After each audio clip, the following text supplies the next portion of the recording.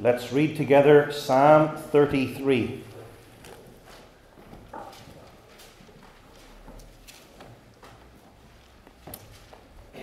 The whole of Psalm 33.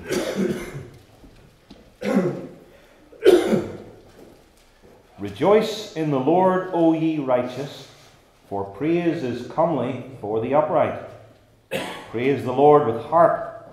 Sing unto him with the psaltery, and an instrument of 10 strings. Sing unto him a new song. Play skillfully with a loud noise. For the word of the Lord is right, and all his works are done in truth. He loveth righteousness and judgment. The earth is full of the goodness of the Lord. By the word of the Lord were the heavens made, and all the host of them by the breath of his mouth. He gathereth the waters of the sea together as an heap. He layeth up the depth in storehouses. That all the earth fear the Lord, that all the inhabitants of the world stand in awe of him. For he spake, and it was done. He commanded, and it stood fast. The Lord bringeth the counsel of the heathen to naught. He maketh the devices of the people of none effect. The counsel of the Lord standeth forever, the thoughts of his heart to all generations. Blessed is the nation whose God is the Lord, and the people whom he hath chosen for his own inheritance. The Lord looketh from heaven. He beholdeth all the sons of men. From the place of his habitation he looketh upon all the inhabitants of the earth. He fashioneth their hearts alike. He considereth all their works. There is no king saved by the multitude of an host. A mighty man is not delivered by much strength. An horse is a vain thing for safety. Neither shall he deliver any by his great strength. Behold, the eye of the Lord is upon them that fear him, upon them that hope in his mercy, to deliver their soul from death, and to keep them alive in famine. Our soul waiteth for the Lord. He is our help and our shield. For our heart shall rejoice in him, because we have trusted in his holy name. Let thy mercy, O Lord, be upon us, according as we hope in thee. Amen. Lord's Day 9 of the Heidelberg Catechism. Lord's Day 9 begins a new section entitled, Of God the Father.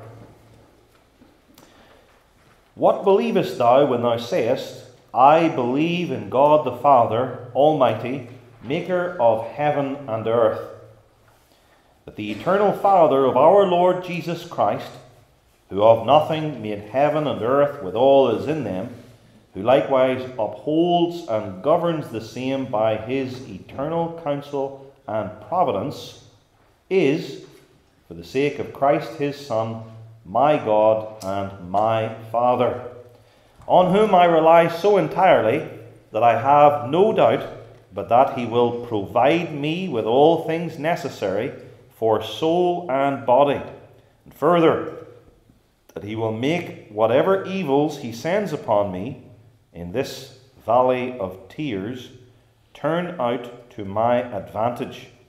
For he is able to do it, being Almighty God, and willing, being a faithful Father. Beloved, with Lord's Day 9, we come to the first line of the Apostles' Creed. I believe in God the Father Almighty, maker of heaven and earth. And just think for a minute of all the millions of saints who have confessed their words, their faith, in these words over many centuries. Baptismal candidates. That's probably the origin of our Apostles' Creed. A summary which baptismal candidates would learn, would confess, and be baptized. Lisping children. It's not too much to memorize the 12 short lines of the Apostles' Creed, even for those who are young, and even reformers like Martin Luther, who used to say repeatedly that even though he had contended for decades with the devil and the Pope, that he still got no further than the Apostles' Creed, and he used its words every day. And within the continental Reformed tradition, many others have confessed Lord's Day 9's explanation of the first line of the Apostles' Creed, such as students in catechism classes for over 450 years, and whole congregations, young and old, all around the world and its continents. And we're doing the exact same thing tonight, joining with the church in confessing the truth of God our Father and His good creation.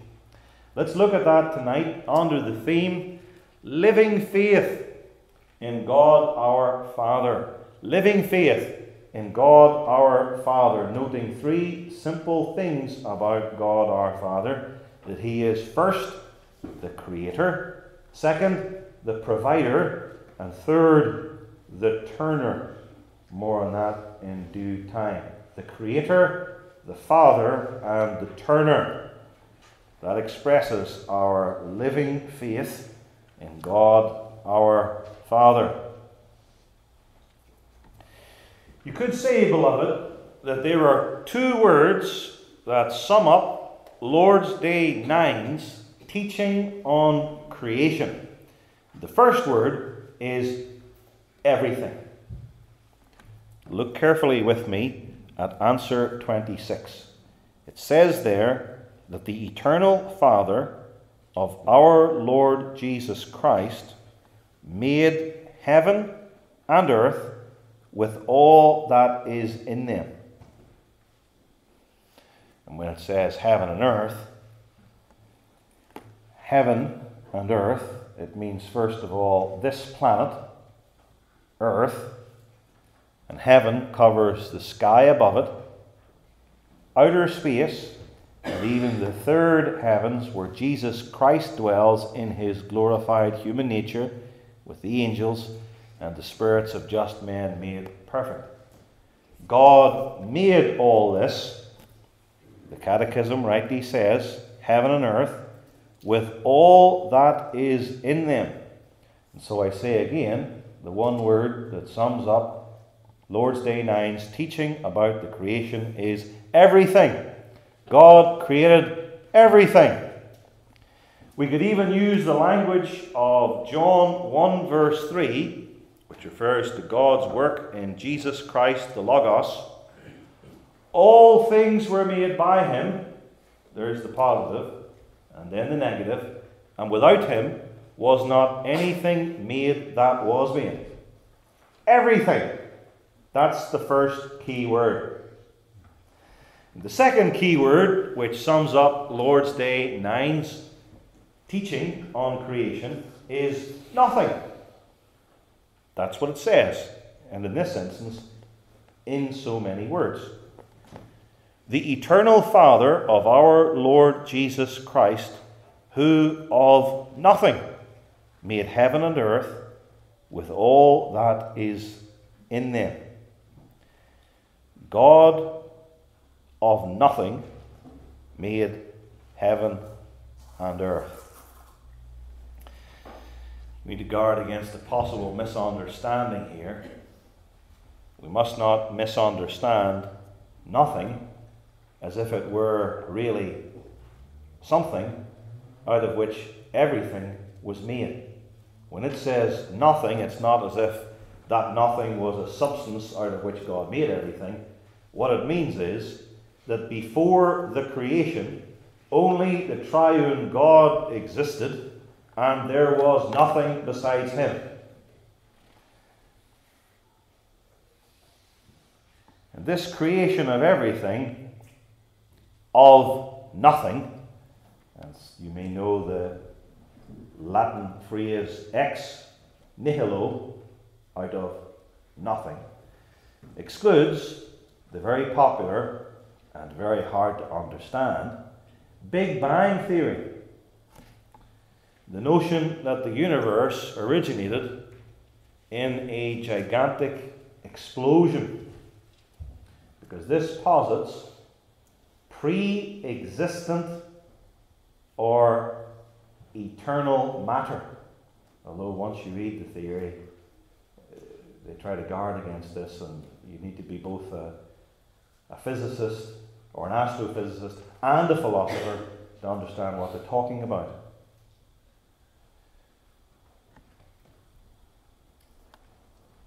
According to that theory, there was something, and that everything came from something, the singularity, as it's called. But the Reformed faith, in the words of the Heidelberg Catechism, says that God made everything of nothing. And all who hold to the Heidelberg Catechism must believe and confess that nothing existed before the creation, that there was nothing except God, and that He then created everything, so that no forms of theistic evolutionism or any compromises with the Big Bang theory and evolutionism can be tolerated in a Christian or Reformed church, because then the church doesn't even believe the very first line of the very shortest and earliest Christian creed. And then the church is finished. It's all over. The only question is, how long will it take the church to die? Because it has already been holed beneath the waterline, and the ship is taking in water. It's going to sink. And I say that because about nothing and everything here, because those are the words of the Heidelberg Catechism. There are a whole host of other arguments we could use from Genesis 1 and other places, but we're confining ourselves here to Lord's Day 9. And then there's Psalm 33, which we read earlier, and which puts some more flesh on the bones of Lord's Day 9. Verses 6 and 7 of that psalm elaborate on the 9th Lord's Day. Verse 6 says, "By the word of the Lord were the heavens made, and all the host of them by the breath of his mouth." So here we have the heavens and all their host or armies, including birds and clouds and planets and stars. Or, to use the language of the Catechism, God made heaven with all that is in them.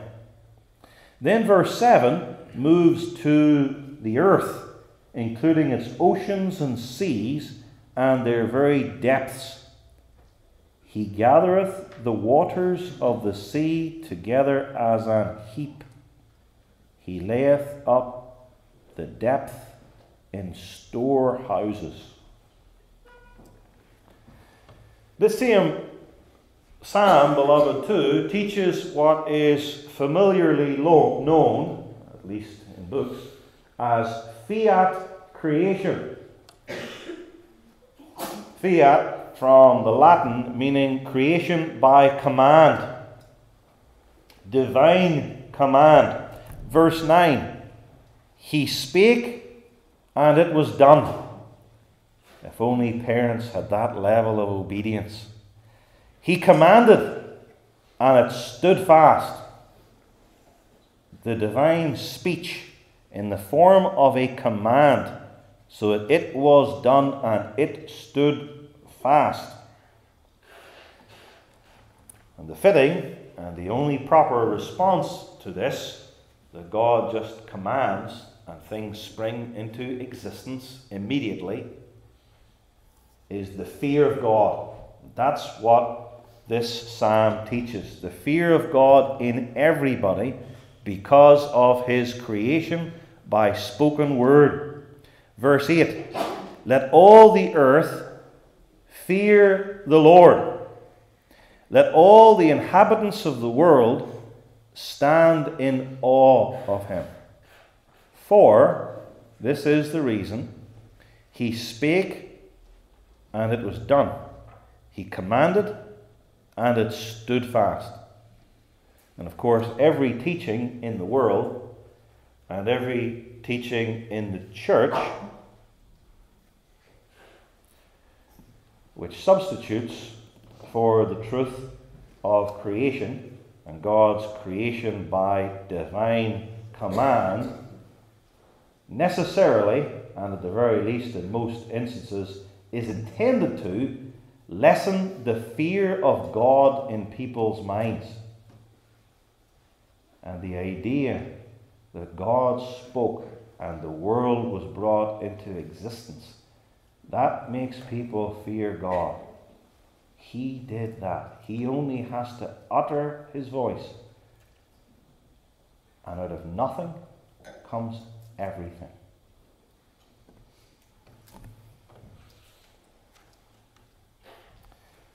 God's fiat creation, that is, his creation by command, is further explained in verse 6. By the word of the Lord were the heavens made, and all the host of them by the breath of his mouth. The word of the Lord here is the personal word. That is, the Logos, he who is mentioned in John chapter 1, the eternal Son, who is the Word and the wisdom of God. By the word of the Lord, that one, that personal word, the heavens were made, and all the host of them were made by the breath of his mouth. The breath of God's mouth, or the breath of the Word's mouth, both take us to the same conclusion, because breath is spirit.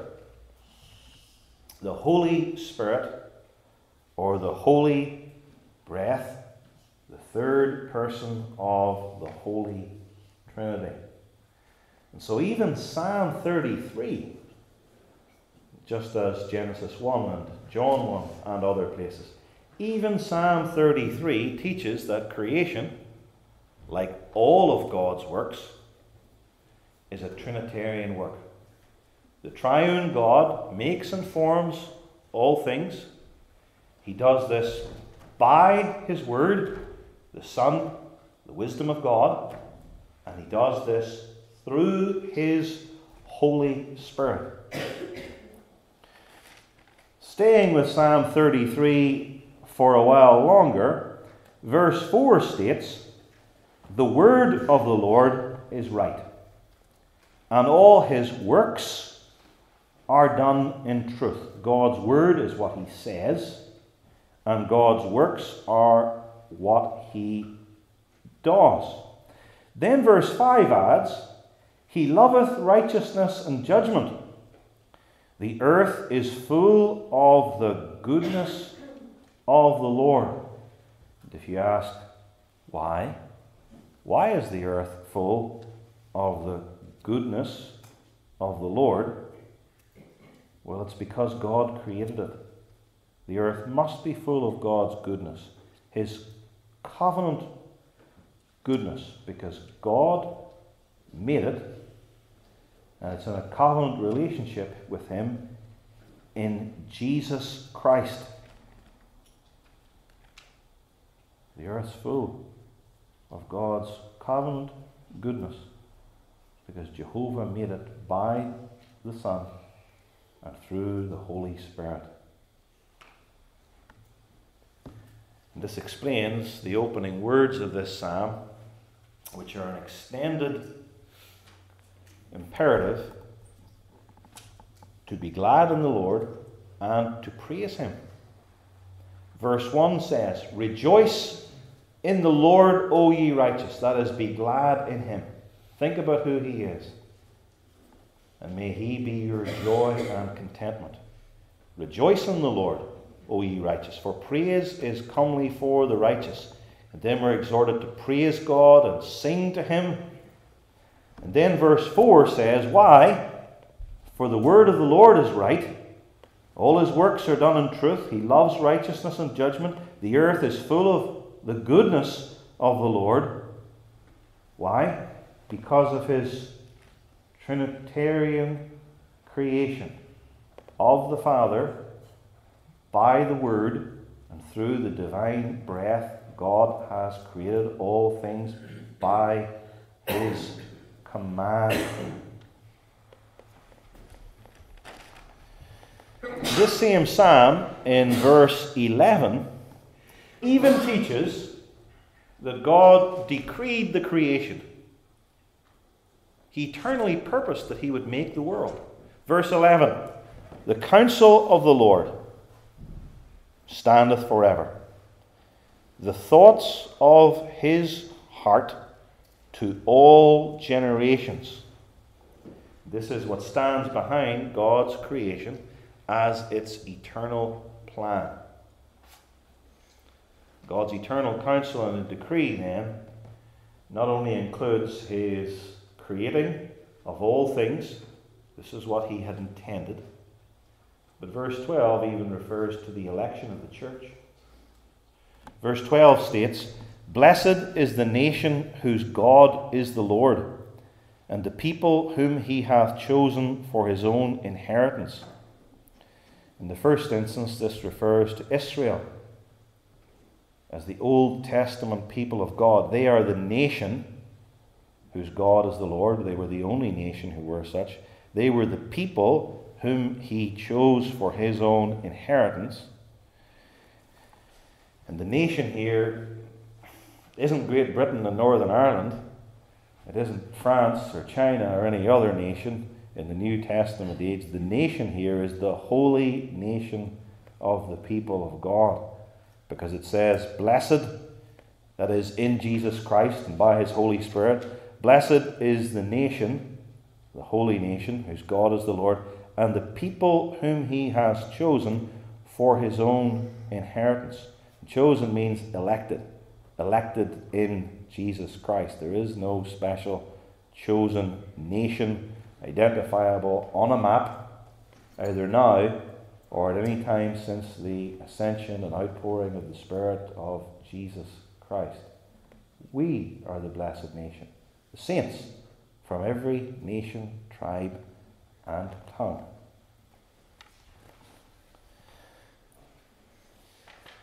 And then, coming back to Lord's Day 9, beloved, we believe and confess that this eternal Father, who of nothing made heaven and earth, with all that is in them, is, for the sake of Christ his Son, my God and my Father. This is what the Christian church has always claimed. The same God, Father, Son, and Holy Spirit, who makes the world, who speaks and is done, who forms everything, whereas there was nothing but God prior to the creation, who works all things according to his eternal counsel, is now, says the Christian, my Father. And this to us could even be said to be a sort of commonplace. And in fact, that's what the devil does in the church. He makes wonderful truths through the sinfulness and slothfulness of our own hearts, which are to astound us into commonplaces that we all know and take for granted. And the preaching of the Word is designed to shine up these wonderful things that are to be our comfort and take them out of the boring, dull, I already knew that, and I'd be taking that for granted and presuming upon that for so long, and into the right column of worship. That this infinitely exalted God is my Father. This is the case because of the mediation of our Lord Jesus Christ.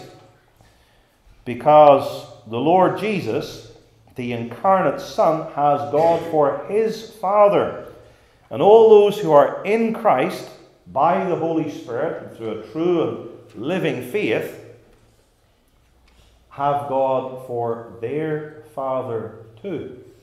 Because since God is the Father of the Lord Jesus, if we're in Christ, then he must be our Father too. He's the Father of Christ in a higher sense, to be sure, but it's impossible to be in Christ and not have God as your Father. This comes to us, as you know, by the grace of adoption, whereby the Almighty God legally takes us, who of ourselves are fallen sons of Satan and in the image of our father the devil, into his family. And this adoption, just as freely as justification, is by grace alone, in Christ alone, and through faith alone. We are adopted through our believing upon the basis of the death of Christ for us. And this is Ephesians 1 verse 5. God predestinated us unto the adoption of children by Jesus Christ to himself, according to the good pleasure of his will. That is, it was a sovereign will of God. In our society, there's a lot of paperwork to be filled in, and it'll probably cost you a lot of money and take a lot of time, and there are other people's wills involved, sometimes the child, sometimes the biological parents and the state. But God, according to the good pleasure of his will, and through satisfying of his justice through the death of Jesus Christ, adopts certain people as his children, freely, willingly, entirely his choice, and not determined by the choice even of the sinner. And here too we need to understand the ministry of the Holy Spirit, because without him no weak, sinful human being could ever be certain that the God who made all things by the word of his power in the space of 6 days, and all very good, that God is our Father. And so the internal witness of the Holy Spirit through the Word of God is necessary for any human being to be sure of this. Otherwise, all you would have at best is a probability, is a conjecture, is a I think so, or I would like to believe it is the case. Here's Romans 8:15 and 16. We have not received the spirit of bondage again to fear, but we have received the spirit of adoption, whereby we cry, Abba, Father. The Spirit himself bearing witness with our spirit that we are the children of God. Similarly, in Galatians 4, we read that Christ came to redeem those that were under the law, that we might receive the adoption of sons, and because we are sons, God hath set forth the Spirit of his Son into our hearts, crying, Abba, Father. Without that, you never could know that the God who made the world is our Father for Jesus' sake. And that's why all of the pagan religions at this point boil down to a sort of mysticism. You stare in yourself and you try and convince yourself and you look for an experience. Whereas the Christian religion teaches believe, and teaches the ministry of the Holy Spirit through the Word to work assurance of the truth of Scripture to you personally. The payment that was made to the justice of God to bring us back into his family was that of the Lord Jesus' atonement on the cross. Full satisfaction to the offended justice of God, whereby our substitute bore the punishment due to us for all of our sins. And so now the Creator of all things and our Father for Jesus' sake, then promises, as fathers typically do, an inheritance. And the inheritance being the new heavens and the new earth. God says to all of his children, I've made this world, it's under the curse to be sure, but you have a place in it for a time. Live there as pilgrims, and I'm going to give you back the whole world in Jesus Christ. Hope for it and be patient, as a new heavens and a new earth in which dwells righteousness. I have an inheritance for you. I'm a gracious Father. Believe my goodness and persevere.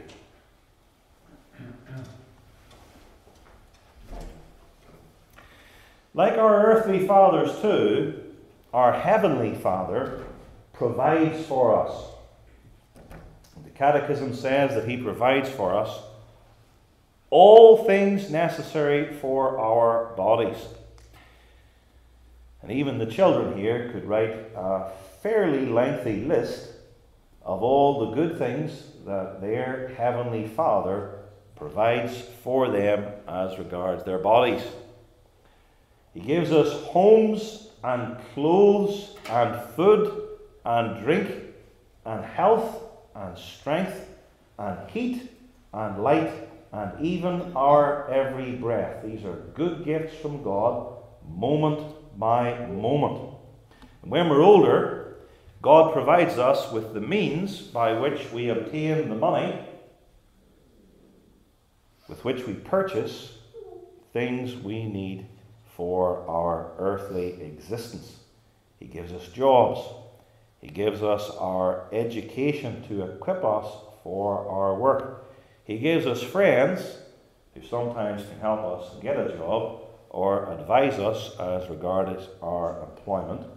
And when we say, well, there's jobs and you've got to go to school and learn things and friends can help you, we're not taking away from God. We're saying that God gives these things because he is sovereign over all, including the means by which we obtain the good things necessary for the body, because they are all embraced in his temporal providence, which is also according to his eternal decree.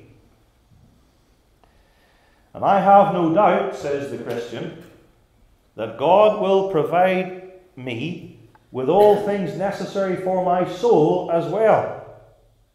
And what do I need for my soul and for all my spiritual life? Well, I need communion with God in Jesus Christ through prayer. God provides that. We have a mediator. We have the Holy Spirit who quickens us. God provides for me as to my soul the comfort of the gospel of grace. I need that. I need that as much as I need my breakfast. I need that more than my breakfast. That's true. God gives me the forgiveness of sins and everlasting righteousness. I need that. God gives me grace each day to preserve and keep me. He quickens me spiritually. He gives me the communion of saints with like-minded believers. I need that. And when we say that God provides us with all things necessary for the soul, we also are including the church, because the church is the one great divine institution that God gives us to take care of our souls especially. The family does that too, but the church is the great institution that God has provided to care for us as to our souls. The church doesn't do that much for your body, for instance. It's not the point. But it does take care of us as to our souls. And when we say the church takes care for our souls, we don't mean a false church which doesn't preach the gospel properly and corrupts the sacraments and doesn't bother with church discipline or only hurls thunderbolts against people who are rebuking it for its sins. We mean a true church. God gives that to take care of us for our souls, so that we join and remain in such an institution or we move to such a congregation, or labour to establish such wherever we might be. And God gives us the sacraments in the church too for our souls. Baptism and the Lord's Supper for me, for my family, including our children. God gives us the lively preaching of the Word, which quickens our lively faith. God gives us catechism for our covenant seed. That's caring for the soul. God gives office bearers to oversee and provide guidance and instruction. And when we talk about the good things that the Lord provides us for our soul, we also include here reading material. Because outside of the public worship or assembly of the saints, the number one way in which God provides for us as to our souls is reading. He gives me a Bible in my own language so that I don't have to go to university or buy 6 books or attend special online classes to know Hebrew or Greek. I can just pick it up off the shelf, and there it is. Zechariah in English, and Paul's epistles, and the books of Moses. They're all there. And he gives me reformed books and periodicals so that without rendering myself completely broke, I can obtain for myself in the 21st century a number of key books that I can read and receive spiritual benefit for my soul.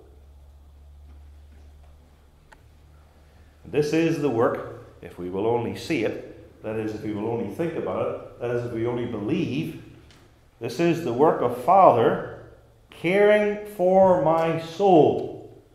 Out of mercy, He provides for me these things, so that I feel, even in the pew, I feel grateful. I take it that there's a little bit of gratitude stirring in your heart, even if it hasn't been the most spiritual Sunday for you. You're saying, I do feel grateful. I do like these things. I do value them.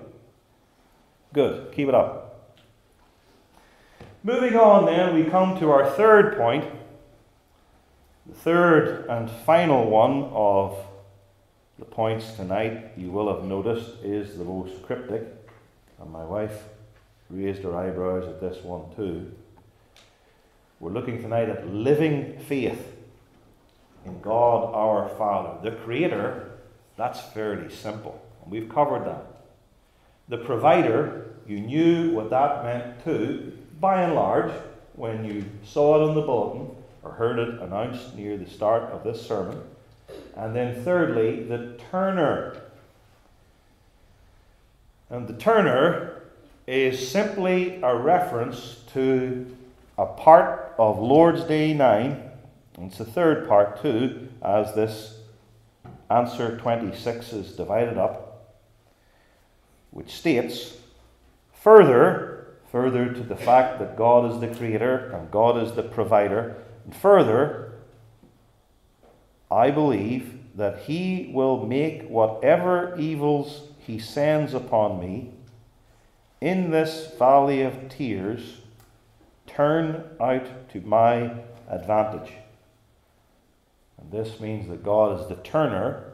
In His wisdom, He turns all these things that we would think either are for our destruction or designed simply to drive us up the wall, or things that are indifferent and really can't benefit us in any way, that God turns them to our advantage. And that's a great work of the divine wisdom. You've got to believe that, because none of us here, with our limited understanding, can see how God turns these things, or at least how God turns most of the things. We sometimes see it, and sometimes we see it about 6 months later or a week later, but God does it whether we understand it or not. We believe it. And this is another massive claim, that God turns all these things to my advantage. In fact, the Catechism says, I have no doubt but that He will turn all these things to my advantage. And the Catechism then grounds this claim regarding God, the turner of all things to my advantage, grounds it upon his power, since he's almighty, maker of heaven and earth, and upon his will, since he is a faithful Father. And faithful Father who can turn the world, who can turn the hearts of kings, is the one who turns all things for our advantage. And that's good news too. Let me give you an example. Do you believe that God can and that God does work all things for good in the following instance? Let's say all of your siblings, or all of them but one, hate you because of your godliness. Not because you're annoying, but because you're godly. Can God turn that for good? Let's say God has you in his providence sold into slavery. Can God turn that for your advantage? Let's say you are falsely accused of a crime that you did not commit.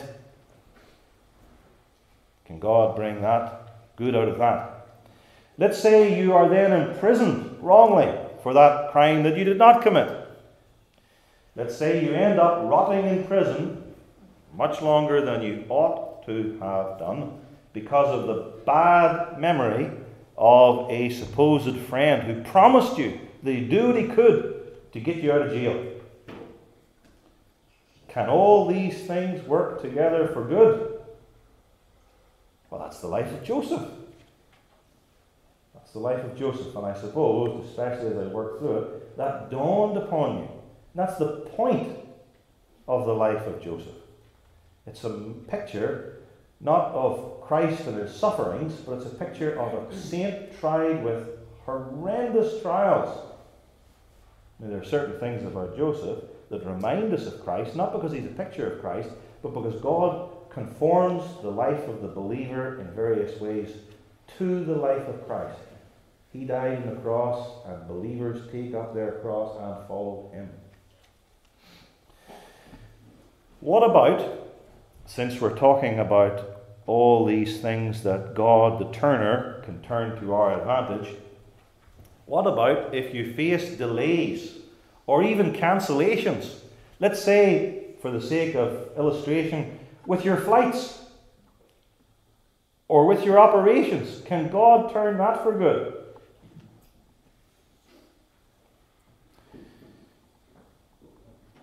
Can God turn for good awful diseases which bring debilitating weakness and, as we would see it, an early death like cancer or MS? And can God turn to our advantage all the things that do make us weep, or which would make us weep if there weren't other people in our presence? Because Lord's Day 9 especially has these things in mind. I have no doubt, says the Christian, and he's in strong faith this day, he's doing well, he's not backslidden when he's making this confession. I have no doubt that God will make whatever evils he sends upon me in this valley of tears turn out to my advantage. It's not, I have no doubt that when I have a great day and everyone smiles at me and I get just what I really needed that day in the post, and it comes and all the rest of it, and the sun's shining, but it's, I have no doubt that God will make the evils in the valley of tears turn out to my advantage. Especially that, because even an unbeliever can say, though without reference to God, that I have no doubt, but when everything goes my way, everything's working out for good for me. But it's the believer who believes in the sovereignty of God and who understands that God, the Father Almighty, the maker of heaven and earth, is my Father for Jesus' sake, who can make this confession. The hardest thing about this confession resides in the little word me. I have no doubt that he will make whatever evils he sends upon me in this valley of tears turn out to my advantage. Because all of us, including me, in the pulpit tonight can philosophize at great lengths and maybe even wax eloquent at certain points about the goodness of God's providence in the abstract. And for other people, no matter how bad it may be, because I'm personally at this moment not affected by it. And then we say, well, poor so-and-so and all his afflictions, and poor so-and-so and all her troubles. It's a good job. We heard a sermon on Sunday night. And the minister said that God will work it all out for good. And could you pass me the milk, dear?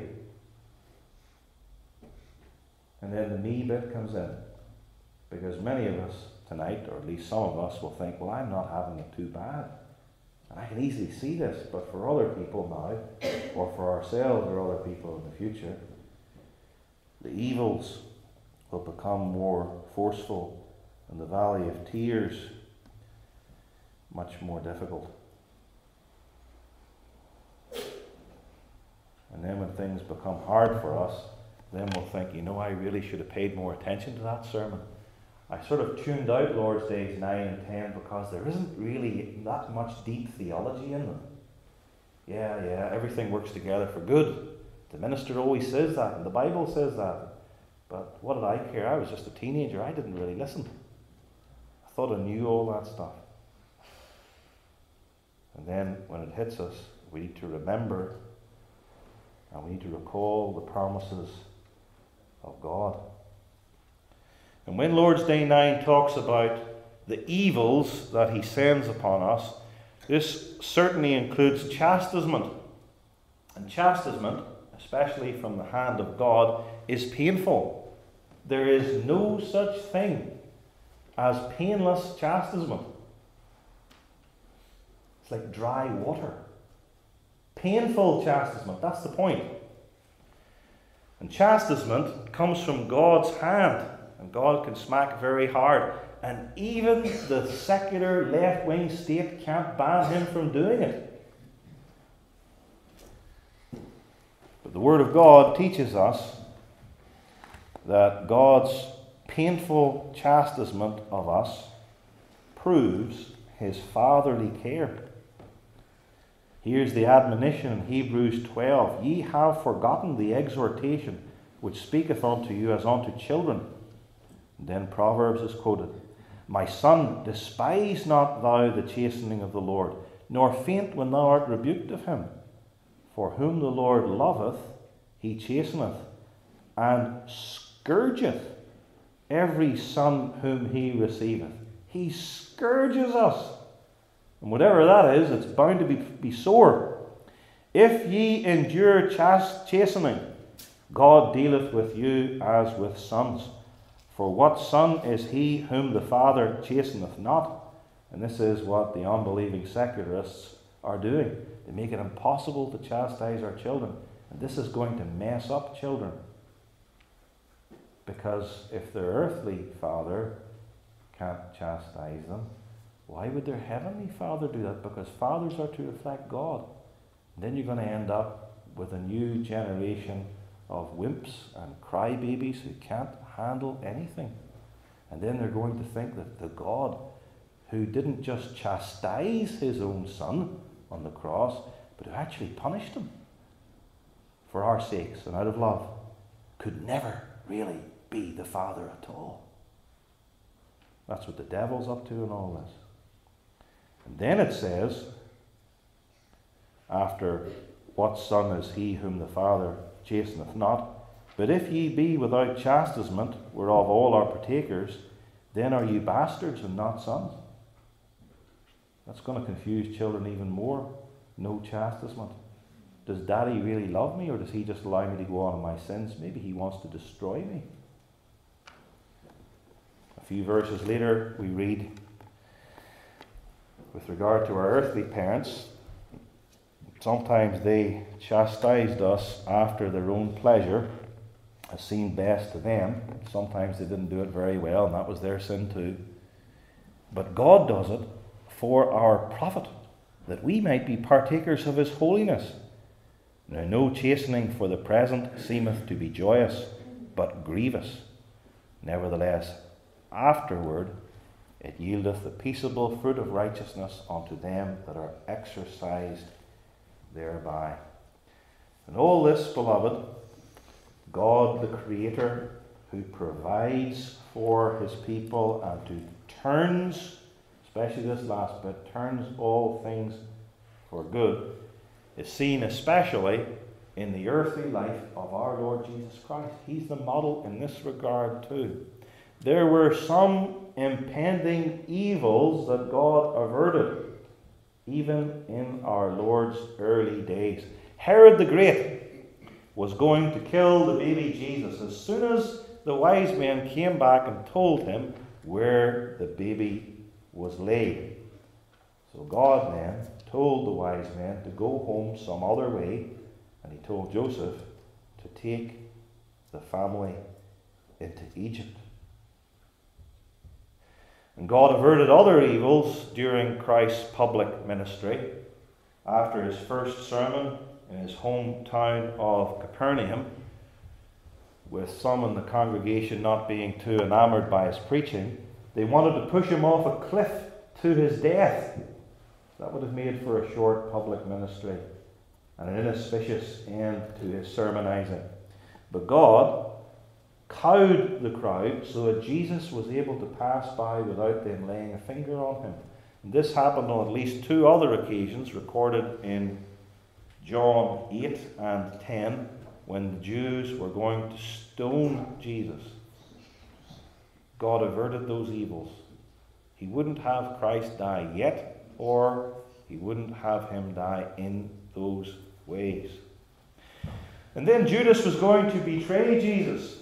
Sometimes God slowed up the execution of his son, but other times he hastened it. Judas was going too slowly, so Jesus said, "What thou doest, do quickly." So the traitor went out that night, brought the guards to Jesus, so that he would then die at the Passover as the Passover lamb.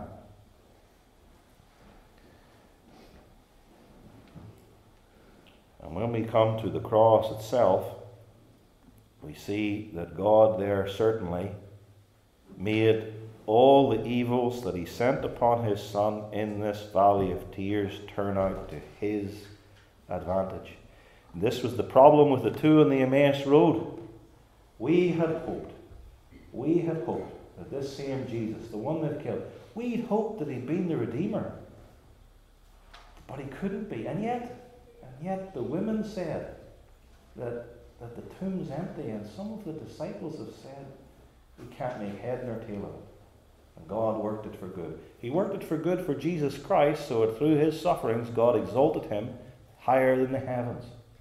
And he worked it for the good of all of his elect, so that we, the beneficiaries of the salvation he obtained for us, would also look at how God turned everything in his life for good and for our good, and believe that he'll do the same thing for us, since he's a faithful Father and the Almighty Creator. Amen. Let us pray. Our Father in heaven, comfort our hearts by thy word, that we may be encouraged, and that we may learn not to become bitter or to worry or be anxious, but especially in our hardships, and when we feel this life to be nothing but a valley of tears, may believe in thy goodness and see thy fatherly hand. For we ask these things in Jesus' name. Amen.